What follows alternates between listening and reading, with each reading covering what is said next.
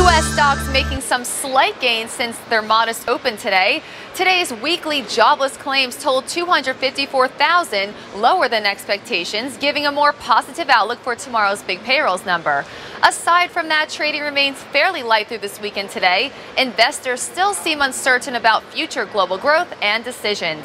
We're seeing bullish trade against the dollar and its counterparts today. The euro-dollar pair down 0.26% at 1.1065.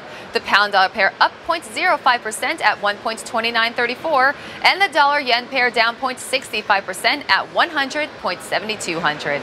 Drawing attention to the dollar-Swiss franc pair, the pair is supported by a rising trend line which emerged on June 5th. The RSI is bullish and calls for further upside. Long positions above 0.9735 are favored, with up targets at 0.9805 and 0.9820. Precious metals positive today. Our focus gold stands above its support at 1,353. Long positions above 1,353 are favored, with up targets at 1,379 and 1,386. And finishing up with silver, which currently trades at $19.61 a troy ounce. Don't forget to follow Trading Central on Twitter for all of your Forex market updates.